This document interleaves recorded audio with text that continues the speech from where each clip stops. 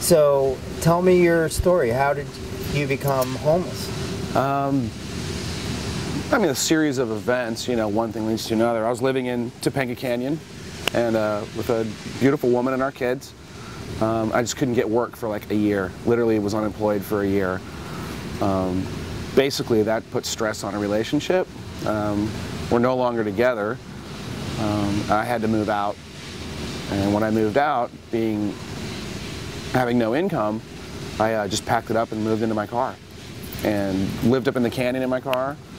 There was a couple times where I fished for my food. I had nothing. You had no money? By that point, nothing, yeah. I mean, unemployment wasn't paying out anymore. That ran out. And that was it. So I just had to start relying on friends and, you know, what I could come up with.